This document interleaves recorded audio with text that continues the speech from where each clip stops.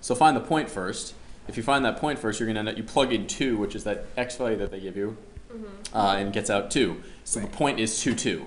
Yeah. So you can find that point, and you're like, okay, I've got that. Well, the bulk, of course, as you know, is the rest of this problem. So to find the slope, you need that limit definition of derivative. And what do I want you to write down every time you're going to use it? Write down the limit definition. There it is. So this is one step where instead of a, what's being put in there? 2. You see the 2? So you do it out, you're real careful, and when you do some simplification, you end up right here. Can you do that algebraically? No. No. Why? What's the tell? What's the tell that shows you can't do that algebraically? Yeah. What? The h is in the exponent. That's a really good tell because you don't really know how to deal with that yet algebraically. So what do? You make a table. The key thing about making a table is making sure you plug this into your calculator really, really carefully. You put it in as y1 and make a table, or you evaluate each value. You just have to make sure you type this in super carefully with the appropriate parentheses. What happens if you mess up like a single parenthesis? So yeah, so for example, one common way people are going to mess this up, I would imagine, the exponent 2 plus h, is that touching a 4? No. No. So some people put parentheses on the whole thing, make it 2 plus h. No, it's 4 times a parenthesis. And then you need a parenthesis around that to make the h, the divided by h. A lot of the time people type this and do minus 1 divided by h. And that's avoiding dividing that by h, which does not work. Right. It does not work. And a good sign that it's not going to work is when you make your table, it's going to come out with values that are super weird. Like when you know it's nice when these values get closer and closer together. That's the whole point, right? Yeah, I got. So what you need to do is you need to check your input in your calculator. Check how you wrote it in the function line. That is by far the most common way. Because I got an answer that actually made. So draw a tangent line at 1. Where does it? So this right here, that slope. You see that one? Where's 4? 4 is right here. See that slope? Yes. Which one is bigger? F prime of 1. Yeah. You see that right there? No, don't apologize. No. Just because something is easy to draw, just because something is easy to maybe write out in one sentence doesn't mean it's easy to figure out in the first place. Yeah. Like drawing a line theoretically is not that hard, but you need to see what you're comparing. One heads up, next week, what we're going to do today is we're going to go through a little bit more. Okay, so if I asked you this question right here, you quickly realize that you end up with a limit that you cannot solve algebraically. But when you use a table, you end up with f prime of 2 is approximately what? Negative 0.174. Generally speaking, I want to go to 3 decimal places, more if you can, but minimum of 3. Minimum of 3. So the point is sometimes you can do them algebraically, as you know, and sometimes you have to do them using a table.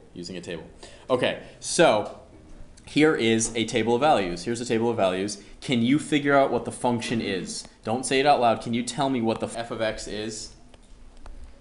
X cubed. So sometimes you'll get a table of values. You have to come up with a relationship between the two rows. And then, now that you have a function, could you use the limit definition of derivative? Don't do it, but could you use the limit definition to find the derivative? Yes. Yeah, you could.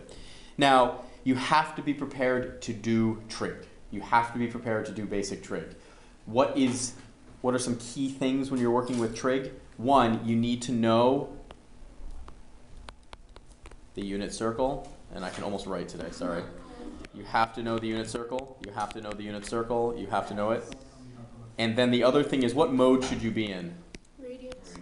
Radians for life. Sometimes you will use degrees, but it's only going to be when I specifically say use degrees. Make sure you're in radians and only change it off of it if you're specifically told. The quickest way to get really frustrated on these, I mean, it's actually not that bad because usually if you do the wrong radians or degrees, your answer just becomes like super doesn't make any sense whatsoever. So just be careful. So this one right here, to find the equation of a tangent line, what are you looking for? What are the two things you need? A point and a slope. A point and a slope. So do this for me. On this question right here, D right here, find me the point. Find me just the point. Don't say it out loud, but find me the point. Find me the point. What's the point? That pi over 4. Yeah, so you could plug it in directly and you end up with 3 cosine of what? Pi over 4 plus 2. Now there's 2 ways to get a value for this. That is technically correct, but I either want you to know exactly what that is or use your calculator if you had one. Even if you have your calculator, you should be able to know what the exact value for that is because you need to know what cosine of pi over 4 is. Does anybody remember what you need to remember that basic unit circle? So you have 3 times root 2 over 2 plus 2. So that would be the exact answer. Now, if you were using your calculator to do this, could you get a decimal? Yeah. Yes, but you're not going to have a calculator to do some of these. So here's the thing. You need to know the unit circle. There's not much more I can say other than memorize the unit circle. Really, you only need to memorize which quadrant? First one. The first quadrant, because everything is a reflection. Everything is a reflection of the first quadrant. If you memorize the first quadrant, you've got all of it. So now, what would you need to do for this one to find the derivative? You would need to use the limit definition and then use your calculator to find a table of values. How comfortable are you guys making tables of values? Pretty comfortable? Yeah, it's doable. You don't like doing it. That's totally fine. You don't like doing it, but you have to be able to do it. You have to be able to do it because here's the thing. You're not going to be able to have an algebraic method for all the things you look at. Even at the end of this course, you're still going to get to things that you don't have an algebraic method, so you need to use a table of values. You need to use a table of values. Okay, right here, what did we do first? The first thing we did is Danny's going to stop talking.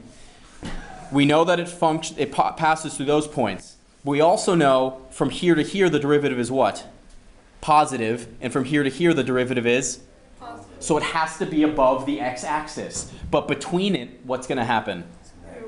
Between it, it is negative. Between it, it's negative. So what does this thing potentially look like? We know it's positive to the left of one of that point to the left. So it might look something like this. It's going to go down. It's going to be negative, and then it's going to be positive. Is the derivative a line in this case? No, it is not a line. Sit down, everybody. Is the derivative a line? No. No. Is it going to be a V shape? Are they going to be straight lines? No. No, they're not. So this takes practice. Look again, everybody. What were the easy points to find? The zeros. Where it's 0, you go straight down, you know the derivative is 0. What's the derivative of 0? Well, here the derivative has to be negative. Oh, it is negative. The derivative is negative. Oh, it has to be negative. What about here? Oh, it has to be above where it's 0 if it's going to cross. Everywhere else it's either positive or negative. The derivative is negative here, so it has to go below. It has to go below. It has to go below. So, I would like you to do the same thing in your groups to this one right here.